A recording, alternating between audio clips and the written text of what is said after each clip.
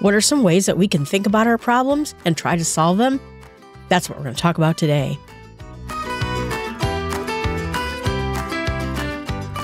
If everyone has to think outside the box, maybe it's the box that needs fixing. Malcolm Gladwell. See, quotes like that is why I like a guy like Gladwell, because that's outside the box thinking right there. Today, we're going to talk about some other strategies we can do to solve some of our problems we have. And just to be aware, yeah, I got COVID for the first time, and my voice is all screwy. The good news is that my voice, when I get sick, starts out like this and turns into Kathleen Turner from Romancing the Stone, which is kind of nice, and then eventually goes to Sean Connery. So we'll see how this voice situation turns out. So today we're going to talk about techniques about how to solve some of our problems, centered around a presentation for a conference based on a book by Sunstein, where he talks about how you can get people to act, whether you nudge them in the right way. His goal was to take things and make it easy. Like you put healthy food at the grocery line checkout instead of candy, makes it available and easy for people to buy. Or you set your exercise clothes up. That's the nicest take on that book. The part that kind of freaks me out a little bit is when he talks about the government nudging us in the right direction. I don't dig that at all. I don't think the government's job is beyond educating us or telling us things and then letting us make our own decisions. So when it nudges us, I'm not great about it. But there have been some successes with nudge when you think about organ donations. What if by default, when you register to get a driver's license, it checked the box for organ donation and you can opt out? There's probably a lot of people who wouldn't mind it at all. So if someone really does care, or there was a situation where a country in Africa created a pension plan and every dollar you put into your own pension plan puts you in a lottery to win additional money. The odds of winning this extra money was very low. However, it encouraged people to have a pension plan for the first time. So it can work very well. In my case, again, I'm trying to get people to use software, but I'm also trying to get myself to do things, like exercise more and save more money. And there's things that I have for my own goals. And so I adapted this nudge idea. But what Sunstein says is first you start out nudging. Hey, wouldn't it be nice if you did X, Y, and Z? And then you start to push a little. If you could get that X, Y, and Z done by the beginning of August, that'd be great. That would help the whole team. And then there's shove. You know what? This is now part of your job requirement. And if you don't do it by September 1st, you're going to be fired. We all hope in whatever industry we're working on or whatever project we want to work on for ourselves, we never get to the shove part. So I did a presentation about that. But what I did is I added extra steps to it. And because I'm a soft touch, I decided to come up with 5 phases of trying to get change with you, your family, your life, your work environment, me and my software fights. And I called them the 5 phases of adoption. Boy, doesn't it sound really businessy right there? So what I did is I broke them up into smaller steps at the beginning. Because again, the goal is to never get to shove. So the first step, of course, is to motivate. You want to rile people up. You want to get people excited, or yourself. You're looking to start a new diet. You're looking to start a new exercise program, or you're going to try 6 months without spending extra money. The first step, motivate. Those are those vision boards, what you're going to do. You're going to save for a vacation. Here's the picture of my vacation. Whatever it is you need to do in order to get yourself excited about that process. Get yourself happy about it. Tell your family and your friends. Have a kickoff party for it. Tell your friends, hey, everyone, hold me accountable. Something like that, right? You want to be able to encourage people to cheer you on. And if you don't get people motivated, you don't get people excited, that's going to be the main piece of it. There's a very famous quote by Antoine de Saint-Exupéry. Maybe I said it last time. He's the guy who wrote The Little Prince, but my brain is so full of COVID, I can't tell you. His quote is, and it's worth repeating, even if I did say it last time, if you want to build a ship, don't drum up men to gather wood, divide the work, and give orders. Instead, teach them to yearn for the vast and endless sea. The goal is you sell people on the dream. You get people excited about what the end goal is going to be. yeah, it sucks to diet, but I'm going to be able to do hikes up volcanoes in Iceland. I will be able to save money. I can go and take that vacation in Paris I always wanted to go on. Whatever you're dreaming of. That's how you get goals, is you motivate, you teach people to yearn for the vast sea, whatever it is that is the vast sea in your life.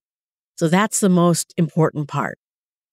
And in order to do that, we have to know, again, clearly what our goals are. They should be something we can measure. They should be something that's tangible, something we can actually achieve, and that have an actual benefit to us. That's really important to do. And it's important too, to an extent, that the people around you are signed on to it. If you're trying to diet and your family is like, well, forget that. We are eating cake every night for dinner. It's going to be hard on you. So if you can get people in your family to join you, or to at least not eat cake in front of you, that will help you a lot. And every time you make some benchmarks, some intermediate goal, maybe you just pat yourself on the back. Good job, Jill. Or maybe you get your friends, you get some sort of a recognition, you go out to the movies, and maybe your friends offer to take you out to dinner or take you out to the movies, something that you can enjoy and have a good night. My next step is to equip. That means you got to get your plan together. If you're going on a new exercise program, do you have the clothes? Do you have the shoes? Do you have a schedule picked out of when you're going to do this? Do you have a plan that once you get to the gym, you know what you're going to do?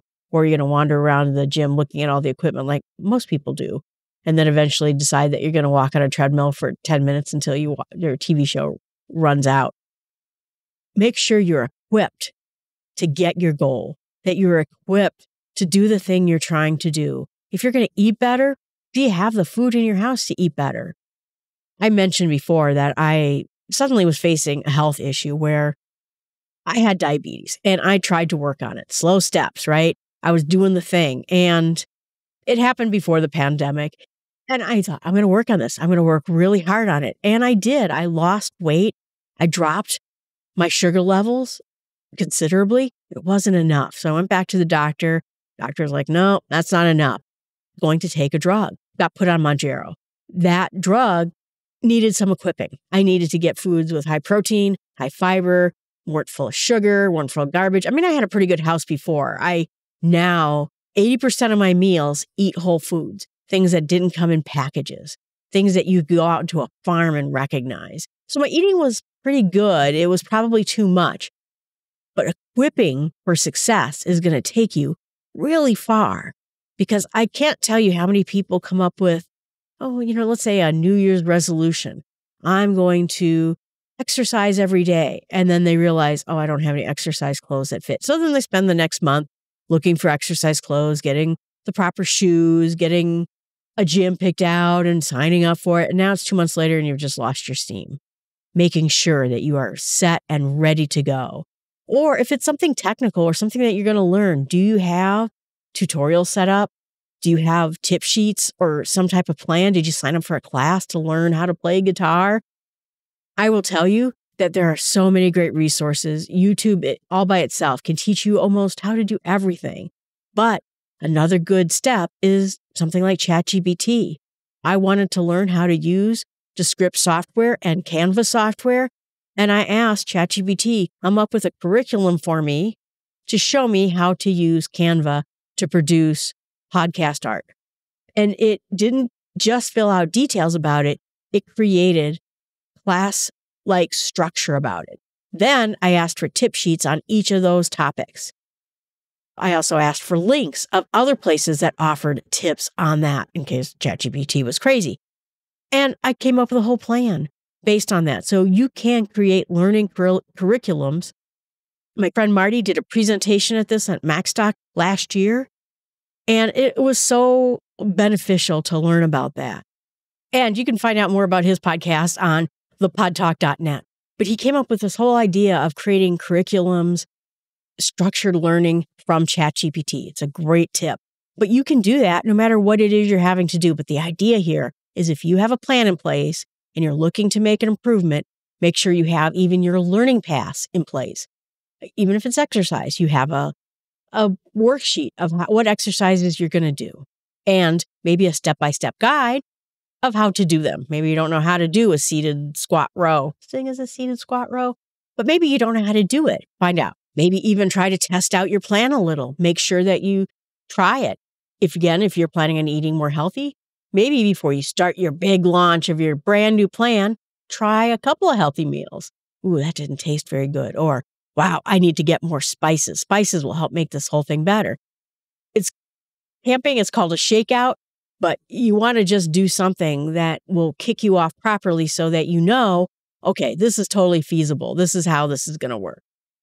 And then comes Cass Sunstein's nudge. That means we're going to completely nudge you towards the right direction after you started your process. How can we make this easy for you? How can we show you tips and reminders? Can I sit at your desk? Can I help you with the software? Can I just be there with you, in case you have any questions? Or reminders on your phone. Hi, Jill. Today's the first day of your exercise program. Something that will keep you going. There's also great apps like Streaks or even Todoist and Notion that you could create your own nudges inside of software. I find software nudges to be one of the more powerful things because I'm not really getting my friends involved. I tried to get my friends to remind me to exercise and it never really happened. But my software, it never fails me. And I can put whatever messages in there I care to do. Then the next step is push. Maybe sometimes you need to be a little bit more direct with your coworkers, with yourself, with your family, whichever we're doing this plan with, and you need something more. So now you're going to make some things mandatory. You know what? You're finding out that your exercise plan is foiled by the fact that you're sleeping in too late. First thing you have to think of is maybe this plan needs adjustment. Maybe mornings are just not my time. Mornings really are not my time. But let's say you're fine in mornings, but you're just being lazy and you realize, if I get out of bed, I'm going to have to go exercise. That's the point where you put alarm clocks in the bathroom, where you have to literally get out of bed, go turn off the alarm clocks way over there. You're getting out of bed. The exercise is step 2. Or maybe this is where you're going to put benchmarks in. I have to exercise 3 times per week. You make it more measurable, more clear. Even tell your friends and family who are helping you on whatever this project is to be more direct with me. Bob, you had a health scare. You have to do this exercise. Or in some cases, it's burning your bridges. I gave myself a deadline on switching over from Mac to Windows, and I took my Mac computer and I bundled up all the wires and sat it in a closet. I couldn't even turn on my Windows machine. But the primary idea was that I had both my Mac and my Windows machine sitting side by side. So I'm like, I just need to get this work document done, or I just need to get this one thing done. I know how to do it in Windows so much faster. So I never used my Mac and I never got good at it. And suddenly I had to get good at my Mac for this podcast because that Windows machine was sitting there and staring at me all the time. Nope, it has to go away. I was officially pushed into using my Mac. Think of a way, fit your plan, your problem that you're having. It's a little bit more than a nudge. Now it's a push. What can I do to just push myself into the right direction? And then the last step is the one you always want to avoid, and that's going to be shove. Now, for work, shove means policies. This is now in your job description. Your performance review is going to be based on this. Metrics. Hey, bub, I just ran a report and it doesn't look to me like you're using the software at all. In fact, I looked at 37 data points and you haven't filled out more than 3 of them. Or how are you filling this out anymore when you haven't updated this information in over 2 years? I mean, it can't be still useful, right? And in a company, this is when leadership gets involved. But a shove is sometimes more drastic. It is going to be something that screams. You'll see there's that one app place that you can make bets against yourself in a sense. I have to lose 50 pounds by this date, or I have to give money to something I hate. The other political party, for example, something that you would be burned up to do.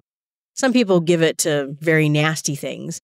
That is a huge shove for sure, but I don't recommend that. I mean, I want to make the world a better place. So instead, just pick a political party. Pick something that is just something you would hate to see get elected into office. but you're going to give them money unless you do this thing. Let me caution you when it comes to something like weight loss, that's hard because you have very little control over what you actually lose in weight loss. There's a lot of affecting factors in that. So I'm not going to get into this topic now, but creating a system of what it takes to lose weight and reward that or shove towards that. So instead of, for example, saying I have to lose 50 pounds, say I have to exercise 4 times a week for at least 20 minutes. I have to eat under whatever calories per day. I'm tracking it in this app. I can run a report and show you that I ate under this many calories a day. And I have to throw out every snack in my house. Something drastic, but you want to get to that point if you're not getting your goals. And it's sometimes, it's just easy. Like I said, I want to save money to go to Paris, or I want to lose weight so I'm just more physically fit. What if you have a health problem? What if something serious happened? Now, I think to an extent, I had a health problem. And while I did pretty well in losing weight and dropping my sugar, I didn't solve the problem. And I didn't go back to the doctor to see if I solved the problem. Having more of a shove at that point, I guess going to the doctor was my big shove, but probably should have been earlier. But you understand, as soon as you hit that point where this is the wall, it can't go on anymore. I have heard of people who are getting so many health problems because of their weight or because of something they're not doing or they're overdoing.